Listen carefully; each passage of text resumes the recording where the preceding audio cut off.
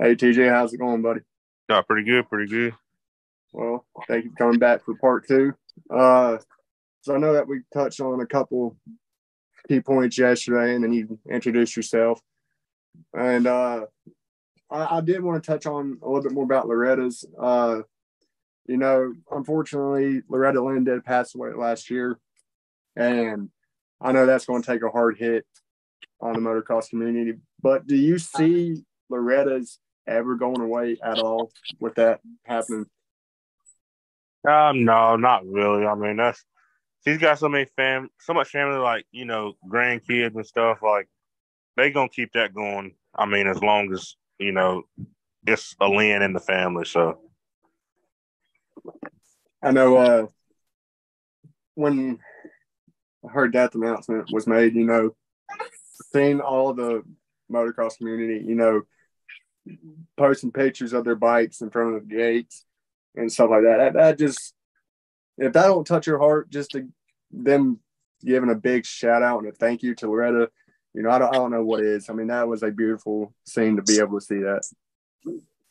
oh yeah, absolutely. That's one good thing. It's about the motocross community. They always come together. In the time of need, even before that. That's something you can always really count on. Yeah.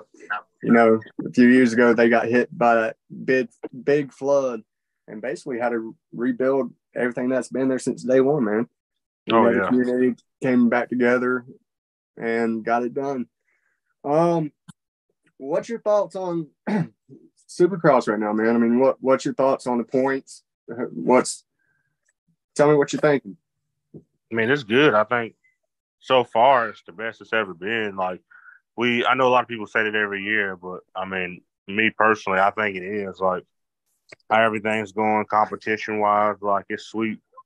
I mean, I'm digging it. That's for sure. Yeah, yeah. Uh, Tomac, man, this series is about the future, man. What's his future? What do you see? How many more years do you see him racing? It just depends on where he's at. I mean, mentally, he's got a family, and like physically, I think he's still there. He can be there for several more years. I mean, the dude's an animal. Um, I mean, me personally, I hate you know it's crazy. Like now he's on Star Yamaha and it's finally clicking. And not to say all those years he had with Cali was bad because he won a lot of championships and a lot of races. But I mean, I think those are some years that it could have been done differently to where he could have dominated a lot more. Like he was dominant in outdoors, not so much a Supercross, but like now he's like in a dominant stage when he's at a stage where he's kind of like ready to hang it up and spend some time with his family. But I mean, it's just all in how they feel. He may say, "Hey, I want to stick around a couple more years," or he may say, "Hey, this is my last year. I'm done." It's just all in what you feel. I mean, when you do it your whole life, it can go any way. You do it as a kid. From the time you grow up, it takes a toll on your body.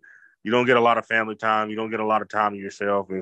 I mean, when you're at that level, time is dedicated to your craft. So, I mean, he's young and he's made plenty of money. Well, not let me say, I'm not gonna say plenty of money. You can never make too much money, but he's done extremely well for himself. So I think he sees it like, hey, he can get out healthy and young and still live a good and healthy life and raise his family. So Yeah, and he still has the speed to, I mean, and he's proven it. He still has the speed to be a contender all the way up through the season and be within the points. What about old Kickstart Kenny? Do you think he's regretting going with Suzuki? You see a lot of these posts about him stalling out in practice and having issues with the kickstart, but then you see other posts and he's loving it. What's your opinion on Ken Roxon going with Suzuki this year?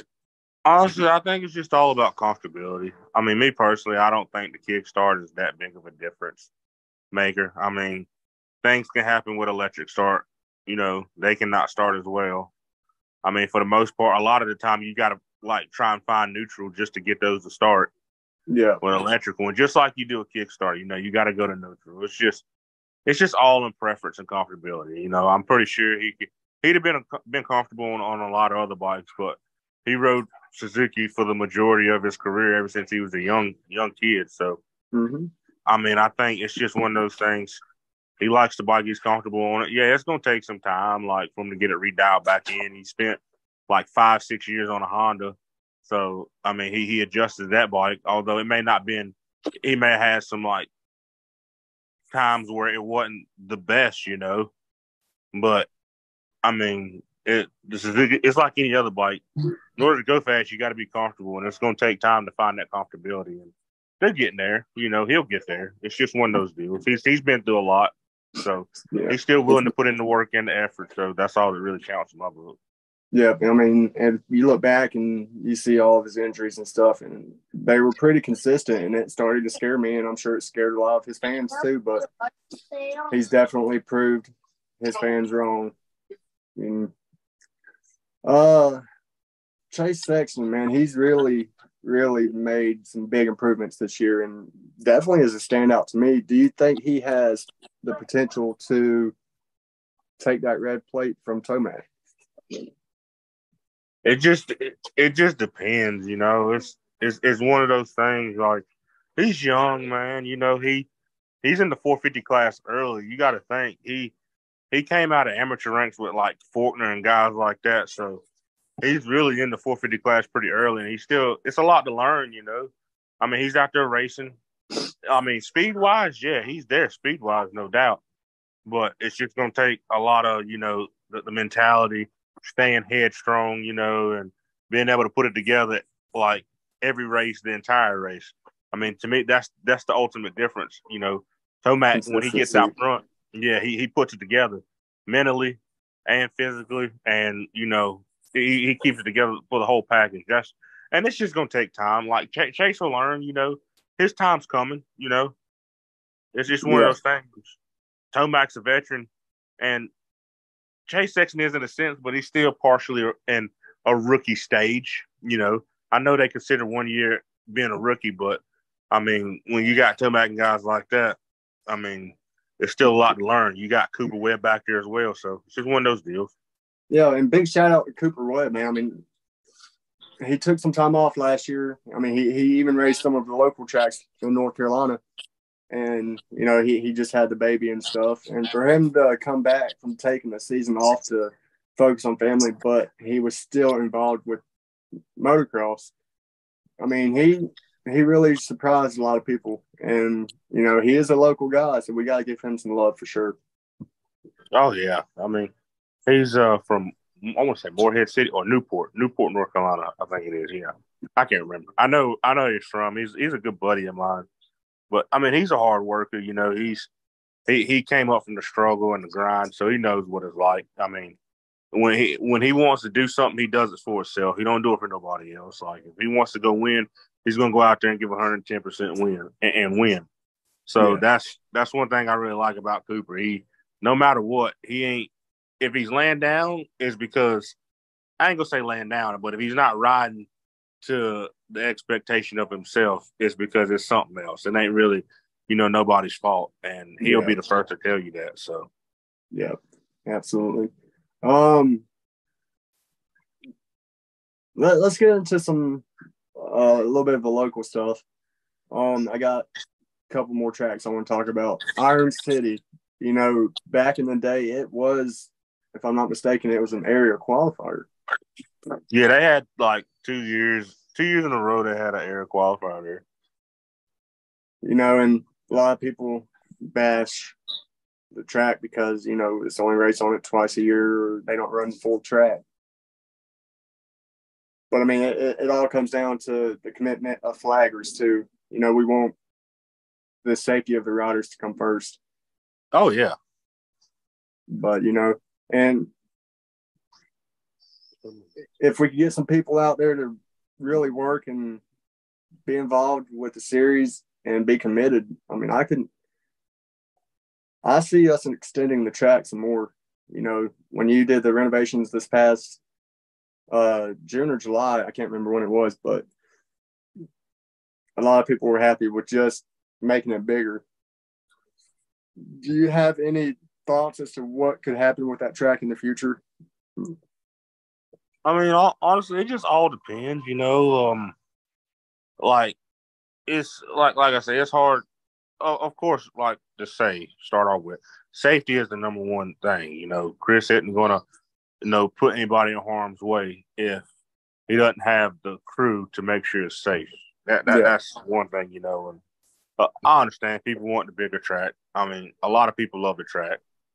I'm not gonna lie to you. I'm not a big fan of it. I don't like the track at all. That's just me personally. I do not like yeah, it. But people do, and it's just one of those deals. Yeah, I could see it being extended more. I mean, I feel like it does need to be extended, but it goes back to safety. Like it's hard to get the personnel and staff to run that race, and especially with it being the inclines and stuff. yeah, it's a big it's a lot of area to cover. It Yeah, wouldn't be so bad if it was like Kathy's or 221 where you can kind of see everything, but with the hills and how everybody wanted, because it's like it gives you that kind of outdoor natural type feel because of the hills and stuff. You got yeah, to have the personnel there to cover all that area, and that's mainly why it got cut down from the get go. yeah, And it took some time and some effort. Like I did that renovation in like 7 hours, 6-7 hours. I did that. It didn't take me long, yeah, but it can definitely be extended out more. Like, I mean, it'll be, trust me, like I've I've laid it out several times and went over to Chris with it.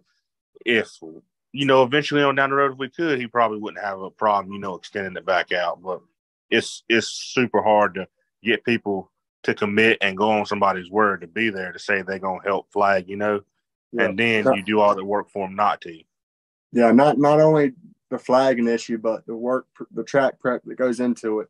I Oh, mean, yeah. the incline of those hills. I mean, it's really, really, it's a big track, man. Oh, no, it's definitely a big track. It's cool, too, man. Don't get me wrong. It just takes so much. Like, a lot of people don't realize, too, like, when they first did it, they lined the whole track with a sprinkler system. I don't think a lot of people realize that. It's probably over 400 sprinkler heads out there. Oh And yeah, I've seen it. it's lined around the whole track. So, I mean, and it's tied into the city main, so you can just hit buttons and turn a valve on. Yeah, So, I mean, if you go changing a whole lot, you got to go tear a bunch of that out. And like we got a blueprint, but it just to do it, we got to do that. We got to switch a lot of the plumbing to where it won't get hit. So when you turn one section on, it ain't spraying the water truck road, so you can't get up the hill with a yeah. water truck or something, to hit some of the spots that sprinklers do miss that you Not, aren't covering when you change it. So it's a lot that goes into it. I mean, but it's just one of those things. It's like I said, and then again, it goes back to work. We're so busy at work, like we got to get the time to get over there, and having 3 different tracks to maintain for just of your own for your series is a lot. So, I mean, yeah, it's almost like we try to do one track at a time, but he don't want to he don't want to like get away from it and let it go to bad, because that's the one thing you don't want to do is have tracks closed down. We want to see more tracks, not see them go away. So he yeah, just, Chris just did something temporary, like, shorten it up to make it feasible to have people still come and ride it. A lot of people may not like it. I get that. yeah. People may come far away, but I mean, it's better than not having the track at all. Absolutely. A lot of tracks have shut down. Not just tracks that you race on, but also tracks that open up for open practice. I don't know if you remember. I think it was early 2010s, but do you remember TNT in Union? Yeah, Union, South Carolina. Yeah, It and was around for a while. it was, and they got a for sale sign up there, and honestly, it kind of concerns me as to why nobody bought it. I mean, I understand there's a lot of money that's going to have to be put into that track, and it takes money to run a track like that. Well, I don't know if it's true or not, but back in the day when I never went, I wanted to go, but I think a main reason they didn't, because it didn't have like, and of course it takes a lot of work to get dirt good, but I heard the dirt wasn't really that great. It was super hard packed. It was. And so, I mean, like you can fix that. It takes time, man. I always say, I tell a lot of people, you got to think, if you go to a track, and I'm not knocking any track, but you go to a track that doesn't have good dirt, good terrain, and it's that way for X amount of years. It takes just as long to get it that good as it did for how long it was bad. So if you got a bad surface for 8 years, it's going to take 8 years, at least, I'm going to say 4 years to get it good. Yeah. Yeah. And, and being on that subject, Top Gun, when Warren bought it first of the year last year, if I'm not mistaken, and I'm like you, I don't want him to hate on any tracks or any kind of facilities, but it was really, really hard packed. But throughout the season, it was like every time we went, it was getting better and better and better. And he's really put the time and work into that track, and I'm looking forward to the future of that track and what it holds. Yeah, like that and a lot of people, that one too, people don't realize. So I raced it back in the day a lot, and they had people don't realize. Only reason it was so hard packed because they couldn't rip it, but so deep because water lines ran under that track. Mm-hmm. So it like, of course, like if you only go an inch deep, it's going to blow off and get hard and harder and harder and blue groove, and it's not going to be good. So he came into that like when it wasn't great, and it takes time. Like that family's put a lot of time into that track and a lot of money, and it shows they're in it for the long haul. But it's one of those things, like you say, it does get better. The more you work it, the more you ride it, it's going to get better if you put the time into it. Yeah, absolutely. And he made an announcement a few months ago about how he's doing private track rentals. And I did a rental 2 weeks ago, I believe, on Saturday. Okay. I get there and the track's frozen over, and he just gets out there, don't even hesitate, rips it again, and gets the mesher out there and turns us loose. And I mean, the track just turned prime. But anyways, is there any shout outs you'd like to give before you head out, TJ? Yeah, of course. Always got to give a shout out to Chris Fortune Graydon. Without him, definitely wouldn't be able to make it possible. My guy Zach Newberry over at Imperative MX. We got our podcast. We do our thing over there. So definitely check us out over at Imperative. Jess and Eddie over at Next Level 1-on-1, the whole Next Level crew. And basically just everybody. Oh, and Pack, punk ass kids. Gotta always think about that. Yeah, just other than that, that's about it, man. Well, I appreciate you taking time out of not 1 but 2 days to, be on here, and hopefully we can work together in the future and, have multiple podcasts. Mine's going to focus mainly on more of the local stuff, but, we'll see where it goes. Oh, yeah, absolutely, man. Wish you all the best, dude. It's always something to talk about for the local scene. Got to get a local guys love. We try to focus on them too and shine a light on a lot of guys that don't get, the notoriety that we feel is necessary for them. But, I mean, I feel like a lot of these guys that's local are fast, and, it's a lot of local talent. And it always will be.